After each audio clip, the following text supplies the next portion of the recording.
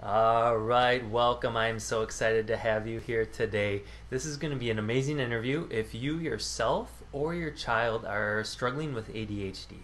I know there's so many resources out there, so many struggles that sometimes you feel frustrated or confused, and that's why I have an amazing ADHD and life coach with me, Robin Livingston Richter. Welcome, Robin.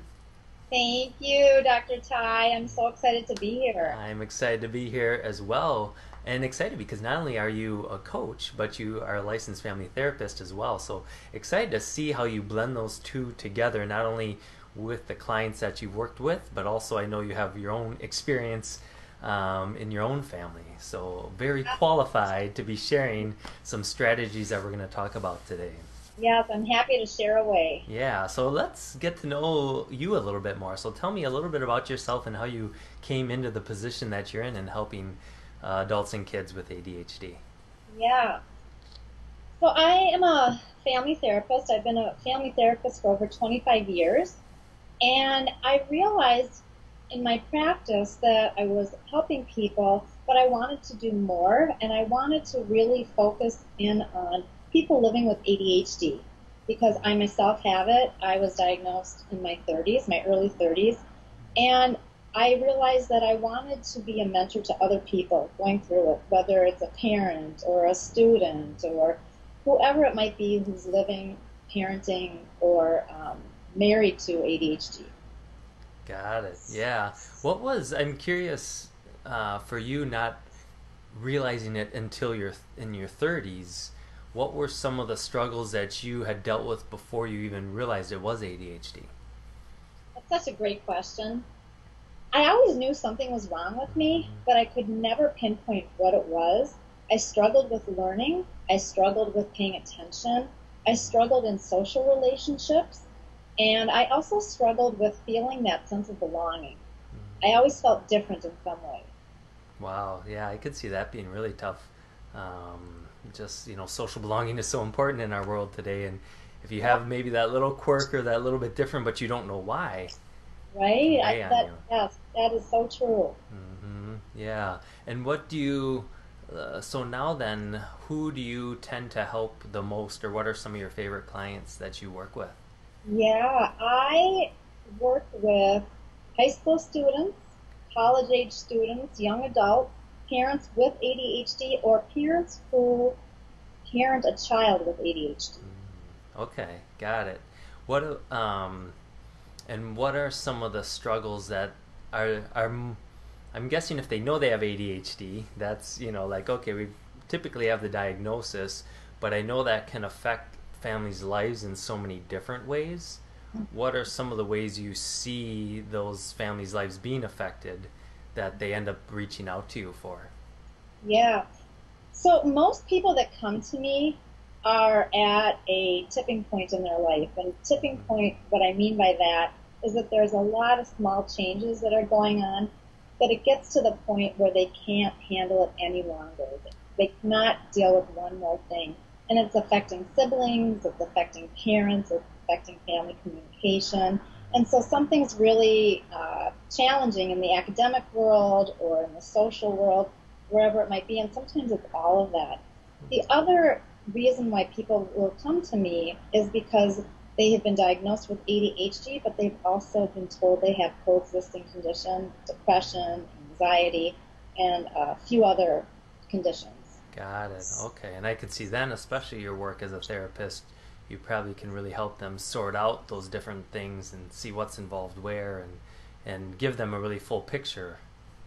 Yeah, yeah, that is my goal. Yeah, beautiful. And what do you see then as some of the I'm curious if there's things that you see they've commonly tried that maybe they haven't gotten very far with, and then what do you do that might be different that allows them to get to that next level? Yeah. So one of the focuses of my ADHD coaching is strength-based. And so I do a lot of work around strengths. Oftentimes people living with ADHD put so much energy into overcompensating for their struggles that they don't even realize they have strengths. And so right from the get-go, we really talk about strengths, and we use strength finders to talk about each person's top five strengths. Oh, beautiful. I love that. I could see too, and I love the title of your company, From Stigma to Strength, Yes, because you get this exactly. label slapped on you, right? Yeah, And now it's all about the label, the label, the label. And I bet, and I know from experience, but these kids, these adults have these beautiful gifts that are out there. And if we can say, let's just put that label aside for a moment, what are your beautiful gifts? How can we yeah, get you to express those? yes, exactly, exactly. And I really help my clients with a mind shift Okay. change. And what I mean by that is oftentimes people will come to me saying, "What's wrong with me?" And we talk about what's right with you and Hmm. how can we maximize those strengths. Beautiful. Do you have an example, maybe yourself, your family, or a client that you've worked with, of what would show up on StrengthsFinder that then all of a sudden a light bulb goes on? It's like, oh, cool, I could do more in that area. Yeah, so I'm currently working with a mom that has ADHD, and two of her kids have ADHD as well. And she had no idea she had strength. And so she took the strength finders and found out that one of her top five strengths was connectedness. And she didn't realize how important connectedness was to her and why she really struggled with wanting to spend more time with her husband and with her kids, and why that was such a struggle for her until she realized because that is how she's wired. Interesting. And then what did you do next, or how did you start to guide her along that process of Yeah, taking that so strength to the surface? one of the things that I'm doing with her, and I do this with most of my clients, is I really talk to them about their unique brain wiring. And when we talk about this is who you are, it's a lot easier to accept that this is who I am and embrace our unique differences to help us maximize our strengths and live our best version. Okay, cool. And are there challenges with, aside from ADHD, I know you mentioned like some of those other secondary diagnoses. Are there things like anxiety or nervousness or other things you find commonly packaged with an ADHD diagnosis? So other conditions? Yeah. Yeah. So I do. I see parent-child conflict. Okay. And I also have seen a few eating disorders, people who are struggling with eating and either under eating or overeating, difficulty with body image, and substance abuse issues as well. Okay. Got it. So that you could see then it really starts to trickle into those other areas of life so much. Yes.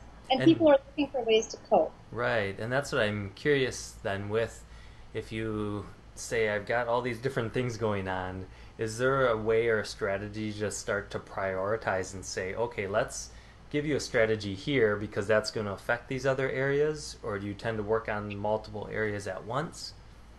Yeah, so one of the first things that we do, it's called a planning and strategy session. Okay. And it's a 90-minute session where we really dig deep into how ADHD is showing up in one's life. And people do a ADHD life wheel where they're able to take segments of their life and really figure out in what areas they are most effective, or I'm sorry, affected, and how they want to change that. Okay, got So it. that's where we begin to focus. Okay, so you start in that initial session getting those areas, what area they want to focus on next, and then what do the next steps tend to look like, or what strategies you start to share from there? Yeah, so for many people who do come to me, they are on medication and they want to have some other ideas to strategize and manage their symptoms. I have other clients that come to me that are not on medication and they're looking for, different supplements or, different strategies on how they can manage their symptoms or traits. And Hmm. so, would it be okay if I talked about those now? Yeah, that'd be great. Okay. Yeah, I think that'd be some great details for who's Well, ever okay, watching. good. Hmm. Well, yeah. So we all who live with ADHD know that it can really be an adventure, and every day there can really be something new and different that might be create an obstacle to get in our way. And so I really do talk about consistency with the 4 strategies that I'm going to talk about. So Okay. the first one is exercise. I'm a really big believer in exercise. To me, exercise is like my medicine. Exercise releases endorphins, which are feeling good chemicals that our body creates, and it really does help with mood and pleasure and enjoyment. So I highly, highly recommend exercise, and again, the consistency with it is really, really important. The next one I recommend is mindfulness.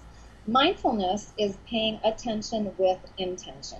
I'm going to say that again, paying attention with intention. And oftentimes with our ADHD brains, we are scattered, we're having a hard time focusing, we are, taken up with so many different great ideas or distractions. And so mindfulness can happen wherever you are in the moment. It doesn't have to be with anybody else. It's really about using your breath as an anchor. And I teach all my clients mindfulness as a technique to use throughout their daily life. Wow. So, the next one I would like to talk about is green time. Green time is spending time in nature. And this is a really, really important one. Our ADHD brains crave that fresh air, that green time, time in nature. Brief exposure to green helps with concentration and oftentimes with impulse control as well, because it really helps slow us down. And the last one I'd like to talk about is gratitude. And I just have a couple quick things that I look at every day in the morning. And this is just a sign with hearts. Okay, I And got it. another sign that says, enjoy the little things in life. Someday you'll realize they were the big things. Can you see that? I do. I love that. Yeah, okay. And so we don't have traditional art in our house. We have quotes throughout our entire house because it reminds me how to be grateful and how to wake up with a grateful heart. So people with ADHD often experience self-doubt and are really trapped in a conversation in their head with a lot of negativity. And so I always recommend an attitude of gratitude. And that might sound really simple, but it's really important to practice this every day, waking up in the morning and thinking of 3 things that we're grateful for, and thinking about what we get to do in a day rather than what we have to do. So I get to spend time with my kids, or I get to spend time with my family. So, those sort of things. And when problems arise, instead of thinking, why is this happening to me, to think about, what can I learn from this? What can I gain from this? And so gratitude is just another really important strategy to help manage ADHD. Absolutely.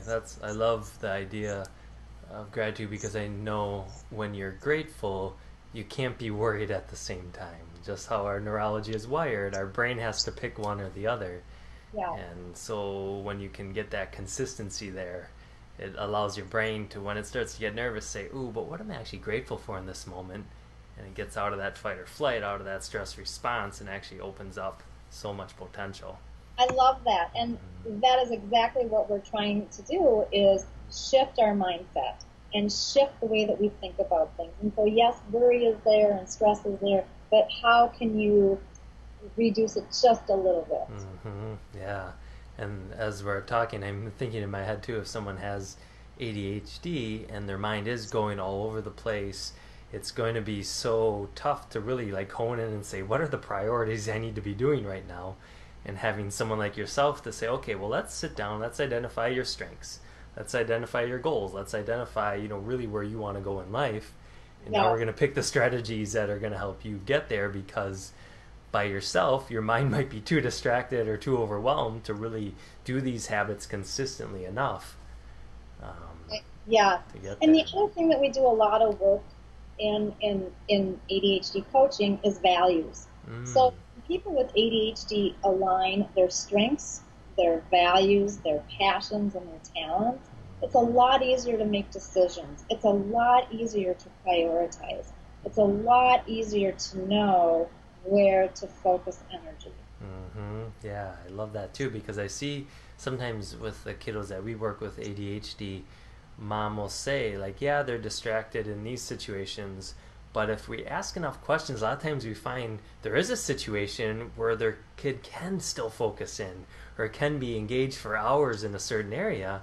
And it's Yeah, just about identifying their values and saying, oh, if this is important to you, your brain still has that potential. exactly. And if that's what's motivating, then let's figure out how we can take that and Hmm. blend it to other areas. Absolutely. Yeah, And especially, I think, when you're working with those young adults at their middle school, high school, in early college, you're at that point in your life where you're wondering, all right, what am I going to do with the rest of my life? And if all you've been told is you have this diagnosis, this stigma, this disability, you yeah, start to really become concerned, I imagine, of what the rest of your life's going to look like. And you can yeah. say, okay, well, the good news is you might have a couple weak points over here, but you don't have to do those the rest of your life. Let's find what you value, let's find your strengths, and now shape something in your future that's aligned. Exactly. And to really learn how to maximize those strengths rather than doing what you think you should be doing. Mm-hmm. Yep. Yeah, there's a gentleman that I follow on social media, Gary Vee, and he talks about, in today's day and age, we get sometimes too caught up in trying to overcome a weakness. But he's like, just let your weaknesses go, find your strengths, and double, triple, quadruple down on your strengths, and you're gonna not only succeed more in life, but you're gonna be happier in life too. I just love that. Yeah, Mm-hmm. I completely agree. Mm-hmm. Beautiful. Um, so then I guess I'm curious, are there common things, if as we start to tie things together here, one, I will ask in a little bit how people can get a hold of you, but before we do that, what would you say if someone's looking and wondering, should I even investigate working with an ADHD coach? Are there things that they've already tried that haven't succeeded, or at a point in their life that they can benefit the most? What is kind of a tipping point where, yeah, I think you really should look into ADHD coaching? Yeah, another great question. You're just having all these great questions. Mm-hmm. So I would say there's not one answer to that question. Oftentimes people call and they'll consult and say, how do I know if I'm ready for coaching? Or, maybe I can't do coaching right now, but I need to do something else. And so depending on what that something else is, I might recommend that they do some therapy before they come to coaching. Okay. And you did ask me at the beginning of our conversation today how therapy and coaching are different. And I don't know if you want me to say something about that real Yeah, quick. definitely. I think especially because probably a lot of our people watching might have tried therapy, and because you are credentialed in both, so you can actually give a really good reflection on both. Well, first of all, I do want to say that there's a place for both, and many of my clients do both at the same time, and they really find that it's a beautiful match of figuring out self-awareness for them.